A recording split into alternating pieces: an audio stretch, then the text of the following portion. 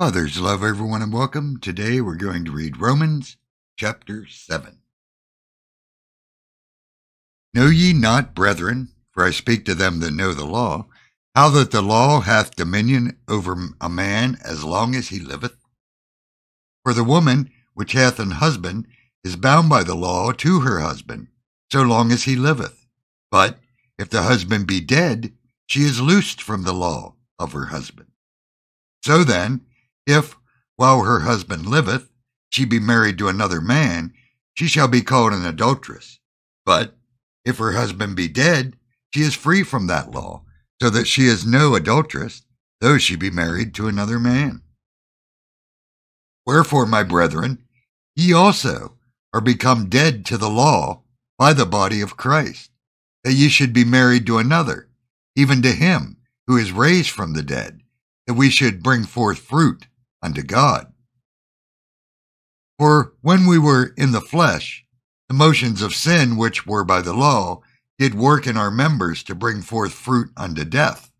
But now we are delivered from the law, that being dead wherein we were held, that we should serve in newness of spirit, and not in the oldness of the letter. What shall we say then? Is the law sin? God forbid. Nay, I had not known sin, but by the law. For I had not known lust, except the law had said, Thou shalt not covet. But sin, taking occasion by the commandment, wrought in me all manner of concupiscence. For without the law, sin was dead. For I was alive without the law once, but when the commandment came, sin revived, and I died. And the commandment, which was ordained to life, I found to be unto death. For sin, taking occasion by the commandment, deceived me, and by it slew me. Wherefore the law is holy, and the commandment holy, and just, and good. Was then that which is good made death unto me?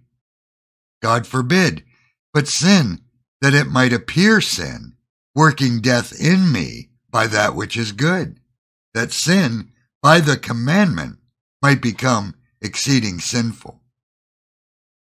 For we know that the law is spiritual, but I am carnal, sold under sin. For that which I do, I allow not. For what I would, that do I not. But what I hate, that do I.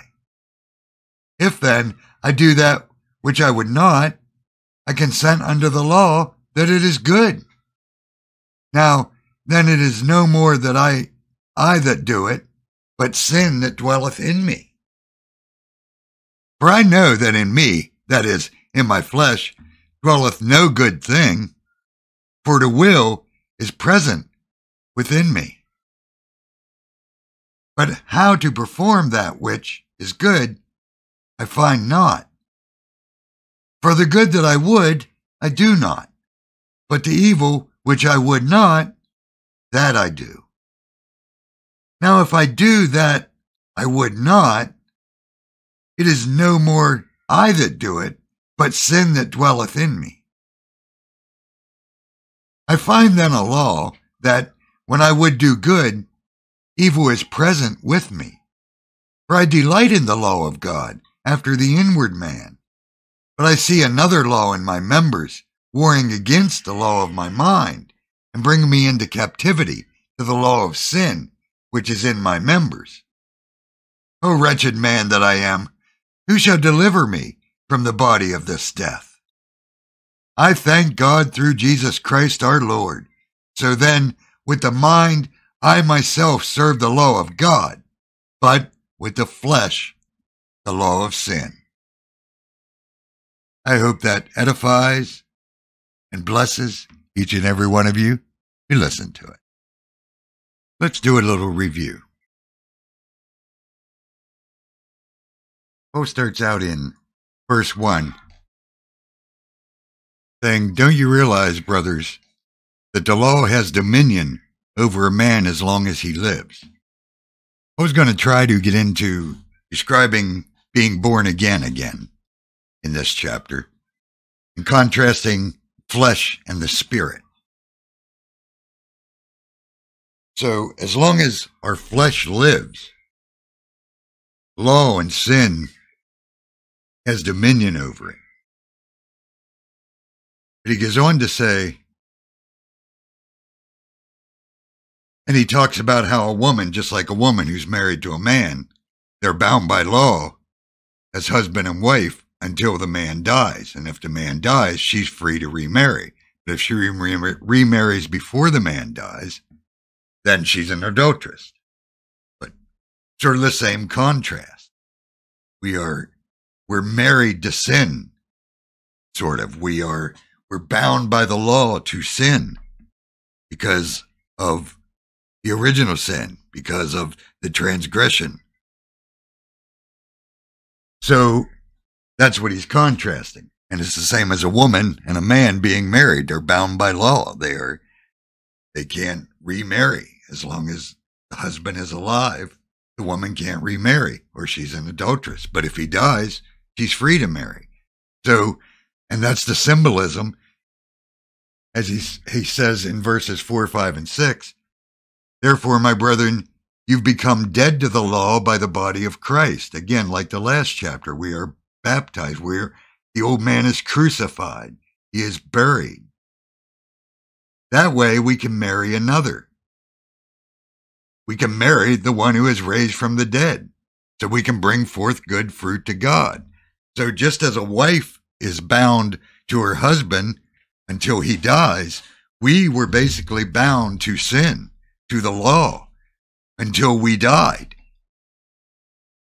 So spiritually, we must die.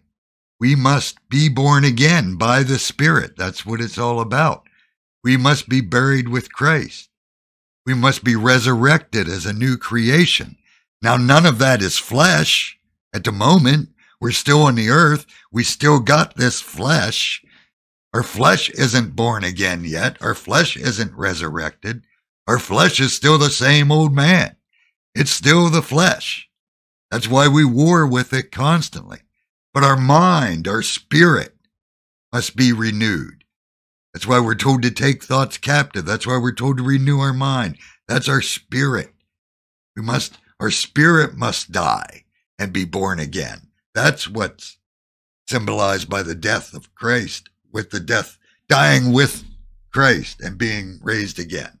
It's our spirit man, our spirit body, if you will, or spirit mind, whatever you want. It's our spirit man.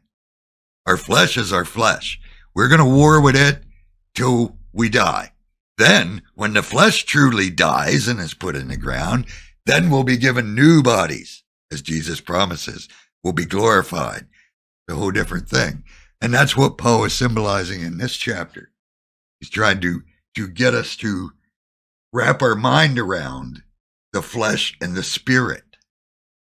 And that's what being born again is. We're born again in spirit. Our spirit man is renewed. We are born again. Because when we were in the flesh, it says, the sin, which the law pointed out, works in our members. I mean, we desire sinful things. That's what our flesh does. That's the way it is. The law points out sin. Don't lust, we lust. Don't lie, we lie. Don't steal, we steal. Unfortunately, don't kill, some of us kill.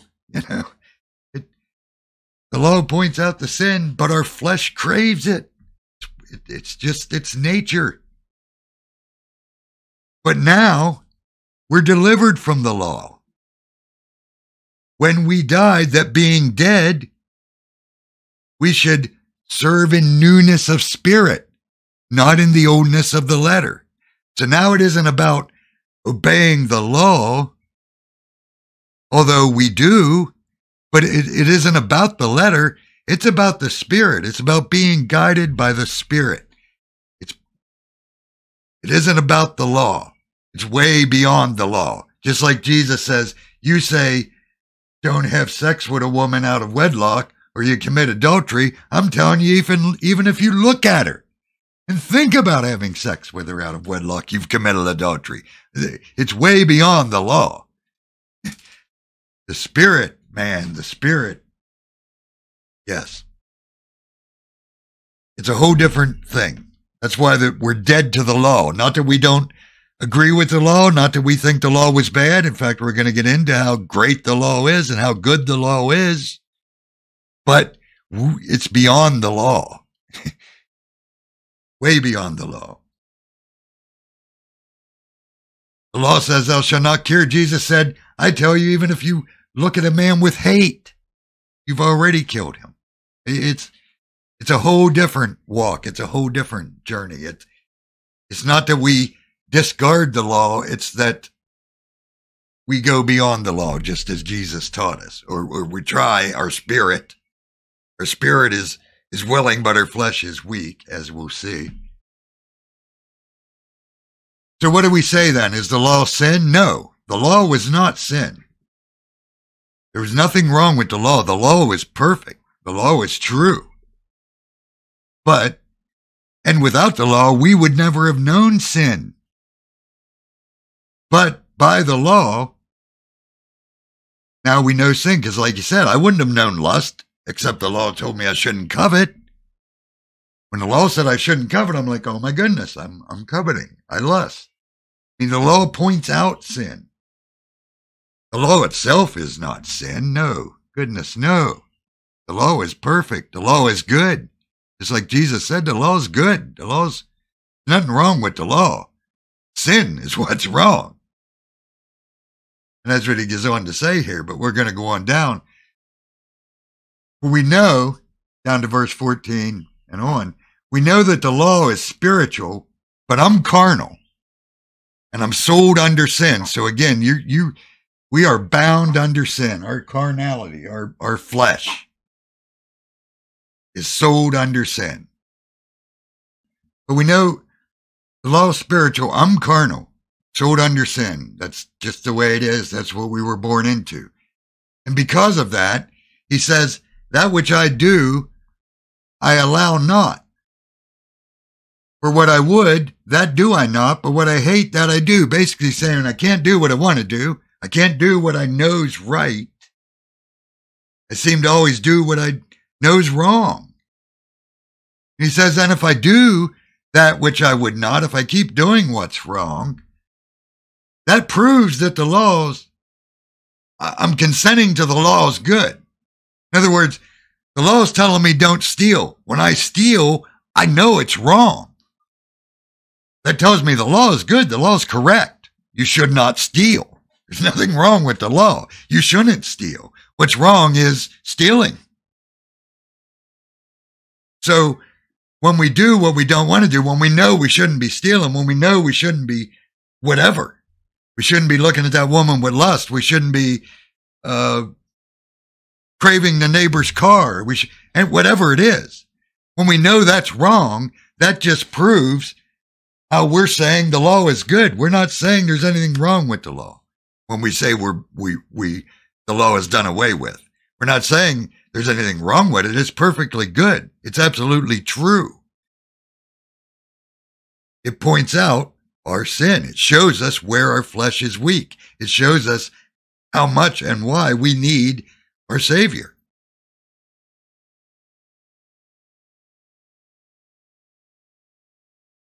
And it says, well, then if I keep doing what's wrong, although I know I don't want to, if I truly, truly don't want to, if my spirit is grieved every time I slip, then I know it isn't me that's doing it, but it's the sin in me that's doing it. It's that carnal nature. It's that old man, that carcass that we're still trapped in, that flesh that's doing it.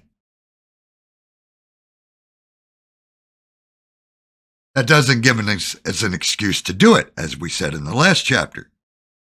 But when you're truly born again, you grieve every time you slip. Not that you never slip. Because we're stuck in the flesh. That's what this is about. That's what Paul's saying here. He says, now then it's no more I that do it, but sin that dwells in me. For I know that in me, that is, in my flesh, There's no good thing. Now, important to notice here that he points out, I know that in me, that is in my flesh, there's no good thing. In this fleshly body, and in my flesh, in my human nature, there is no good thing. It's a sin nature we're born into. Our nature is sinful, our flesh. But he's not saying there's no good thing in me at all, which a lot of people might try to twist up. It's, well, you can't help but sinning because in you there's no good thing. No. In your flesh, there's no good thing. Let's make sure we don't twist our scriptures or take them out of context to make them say what we want. The Holy Spirit is also in us, and that's a very, very good thing. So there is good thing in you, the indwelling of the Holy Spirit. But in our flesh, there is no good thing. Nothing. No good thing in our flesh. For the will is present with me, but how to perform that which is good I find not. See, the will is there. I know what's good. I know what the Spirit is wanting me to do, is guiding me to do. How to perform it, that's my problem. That's the flesh's problem. Our flesh don't want to perform it. Our flesh wants to do the opposite. Our flesh likes the sins it likes. Don't want to give them up. He says, for the good that I would, I do not, but the evil which I would not, that's what I do. Again, he keeps trying to get the point across. I keep doing what I don't want to do. I keep doing what I know is evil. Why? If I do what I don't want to do, again, it's no more I that do it, but sin that dwelleth in me. So he keeps trying to make you understand, yes, you will slip, but don't let the enemy use it to oppress you and depress you and tell you how horrible you are and how you fail. That's our flesh. That isn't us. If you're born again, if you truly are striving, you follow the Spirit, that's the flesh. That's the evil in you. That's the flesh. That's not your spirit man. Your spirit man is striving. The spirit is willing. The flesh is weak. His grace is sufficient. Don't ever forget that. He says, I find then a law that when I would do good, evil is present with me. There it is. He sums it up. When I really want to do good, when I strive so hard to obey the Spirit, evil's right there beside me. In fact, it's more than beside me. It is me. It's present with me. That sin nature, that flesh, it's right there. So I have to battle that evil. I have to resist, as it says. And we can, through that power of the good that is in us, the Holy Spirit.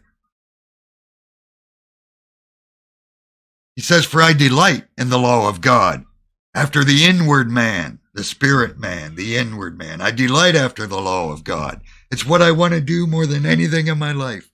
I want to obey the Father. I delight after the law of God in my inward man.